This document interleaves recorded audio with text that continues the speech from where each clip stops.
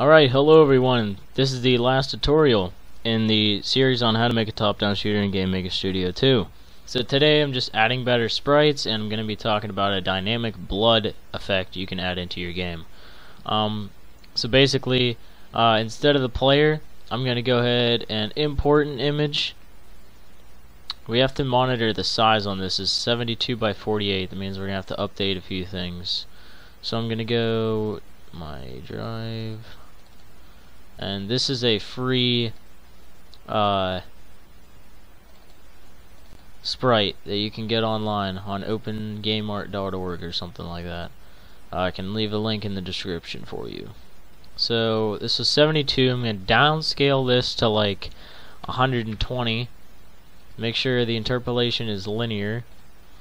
Adjust that and apply. And now we can go into edit image, go to image, and auto trim all frames, and it'll kind of snap that to the grid for us. And we just bring down that center to about middle of the gun, right about there. Cool. So that's the size of our player.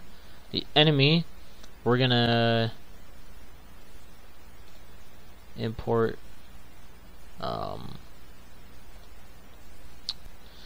I know I have artwork somewhere for it.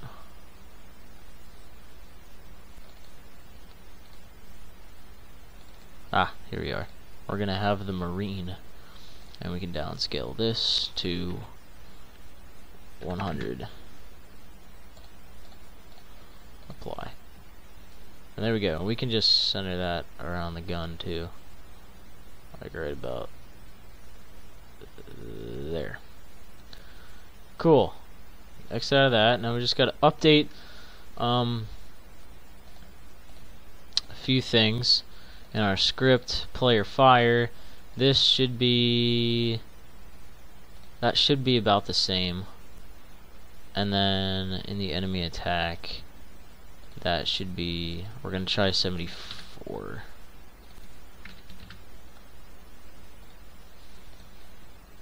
Alright, let's go ahead and test that.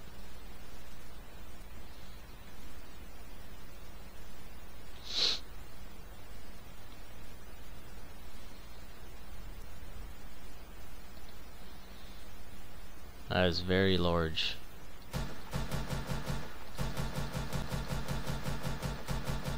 Automatic pistol, heck yeah. Alright, yeah, we definitely need to downscale the player. Make him probably 84.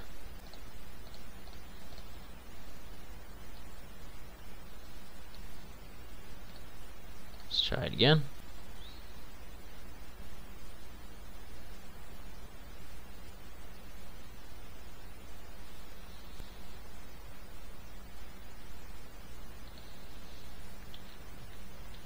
It's a little bit better. You can probably even downscale him more. I think we're going to do that. Let's go with 80.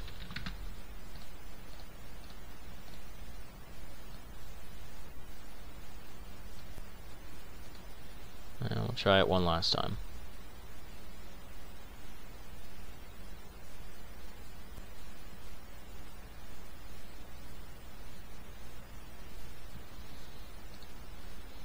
There we go. Now he's a good size. Now we're going to get rid of that annoying ring effect around the enemy, and we're going to add some blood. So we need a sprite. This is just a really simple sprite. SPR blood. And if we just make this 32 by 32.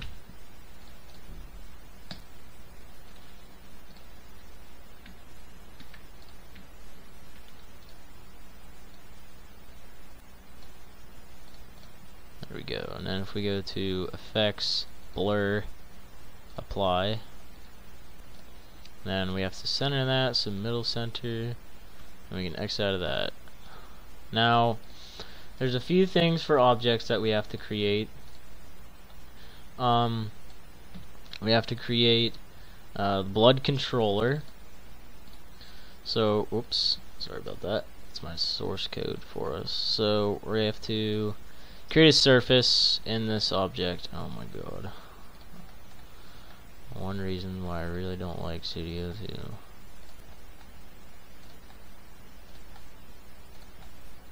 There we go. Create object. Object, a blood controller. Now we go to create event and we type in for description, create surface.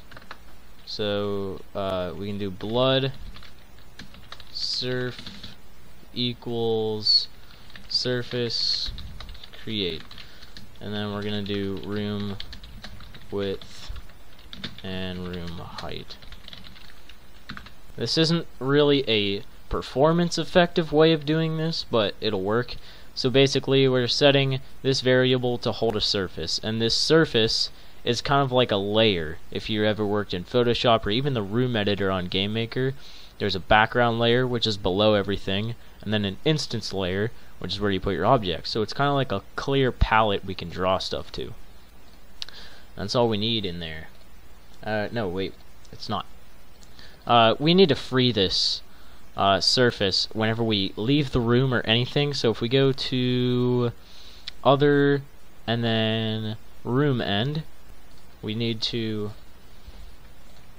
oh my god, free surface. So we just say surface free, and then blood surf is the name of our surface. Then we can duplicate that to other and then game end. There we go. Now in the draw event, we're going to draw the surface, and in here we're going to see if the surface exists, and if it doesn't, we're just going to create it again. So we need to check if it exists already, so we're going to say if surface exists blood surf, then we're going to say draw surf. So we're just going to draw this surface and blood surf, and X would be 0, Y would be 0, because we're drawing that at the start of the room. And we're going to say else, and we can X out of this, go to create, copy this code here. Oops, nope, this entire line, sorry.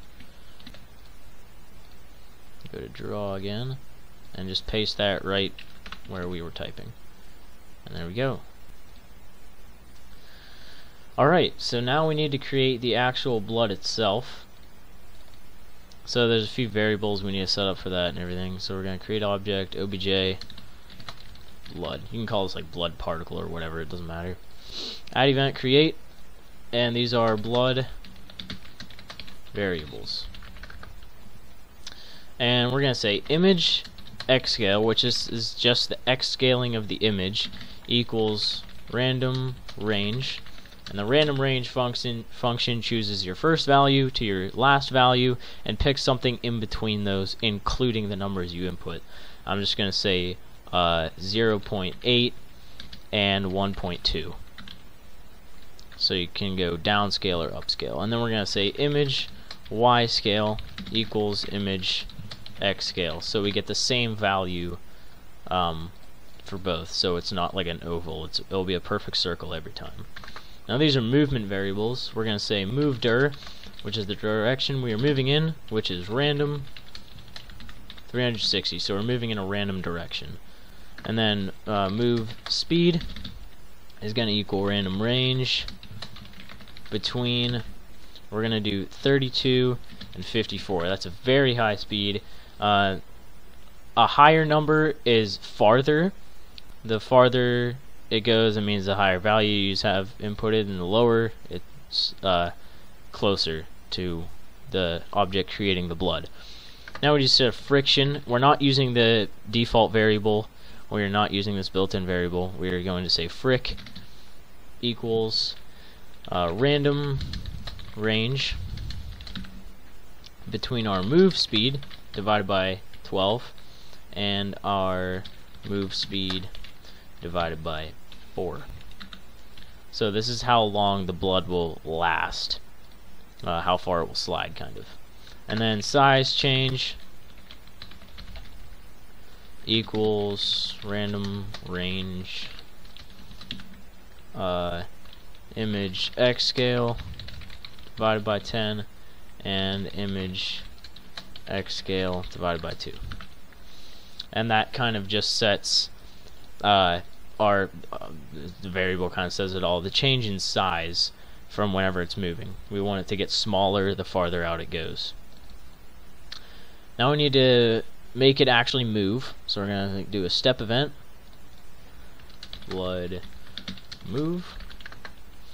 We're going to say image X scale minus equals and then size change, because we want it to get smaller the farther it goes out, and step is us moving out. So then we're going to say image Y scale equals image X scale to keep that perfect circle shape. Now we need to fade the blood. So we're going to say if we are moving, so move speed greater than 0, then we need to do this. And we're going to say image alpha minus equals random range between 0.005, so or 0.5, so fading very slow to fading very fast at 0.1. You won't see it fade except whenever it gets towards the end of where it's moving, but because we're drawing it to a surface, the surface is kind of permanent unless you free it, so you won't really see this too much. Now we're going to slow the blood down to a complete stop, so we're going to say move speed equals choose and then move speed, so our current speed, 0 for friction. And now we need to just draw the blood to the surface.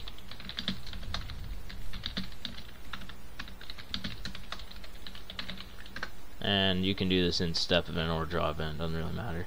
So we're going to say if instance exists obj blood controller,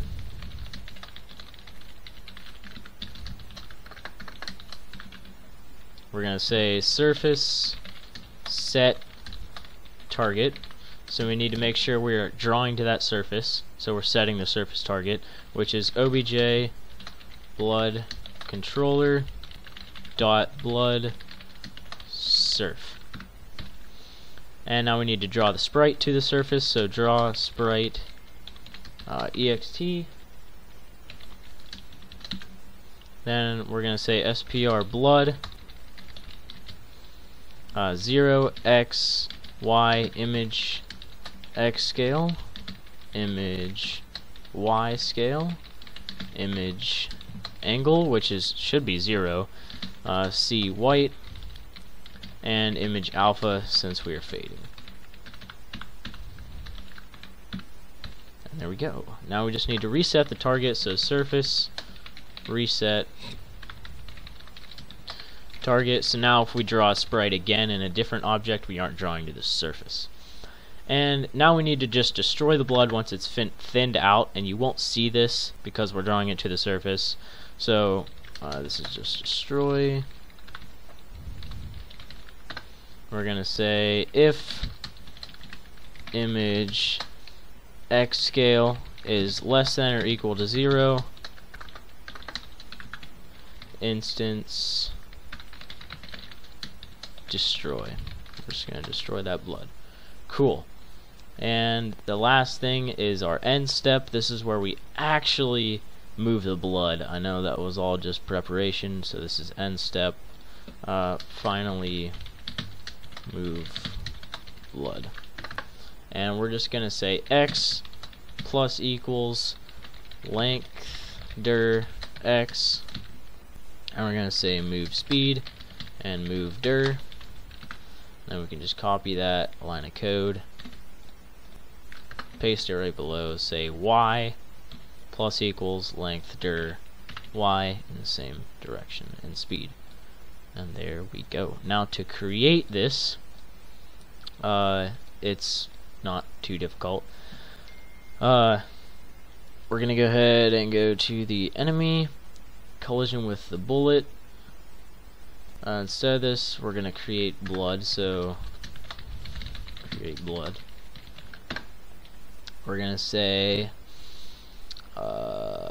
we're gonna kind of do a for loop, I guess. We don't really have to, but we're gonna say var count equals random range. You can create a script for this too. Just set up some arguments, 12 and 32, and then we're gonna say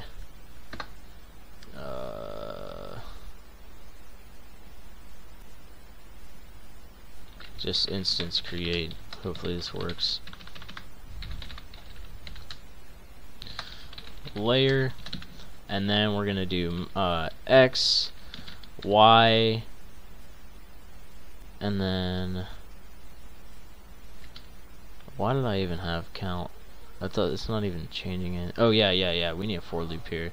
So if we go for var I equals 0, I is less than count, I plus plus,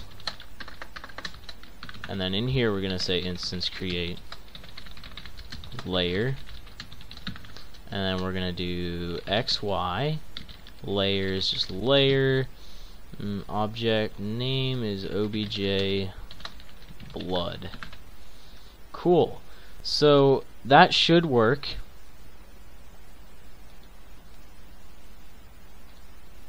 If we go ahead and run this,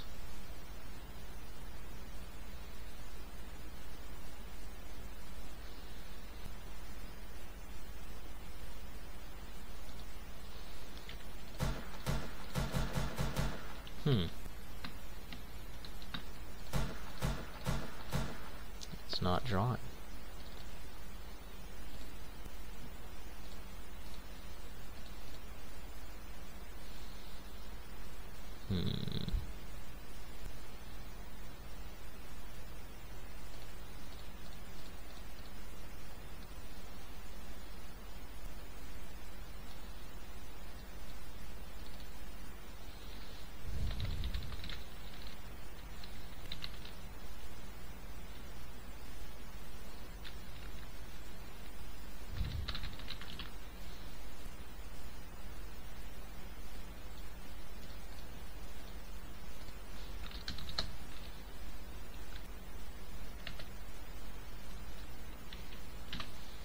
I have no idea why that's not working.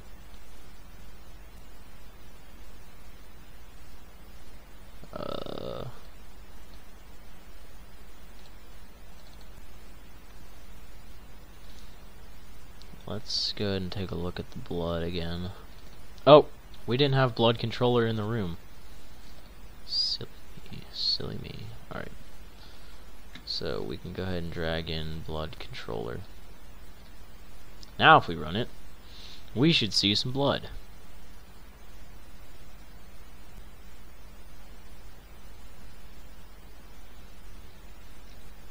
Play. There we go. Now, unfortunately, that's not below the character. So we just need to set the depth of the blood. Depth equals just do 100. That should change it.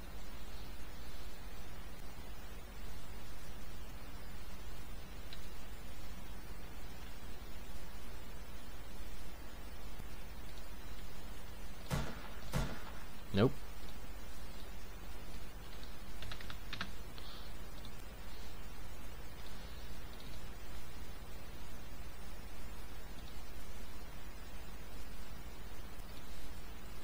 I don't even know how to change that. I forget all about that. But yeah, that's basically how you can achieve that. In Game Maker Studio 2, we just added better sprites. You could feel free to add your own sprites and everything. I will have this example project in the description of every single video. So thank you guys for watching. Hopefully you actually paid attention to the code and just didn't fly through everything and copy and paste. So thank you guys for watching. Thanks for sticking through this whole thing, and I'll see you in some of my other videos.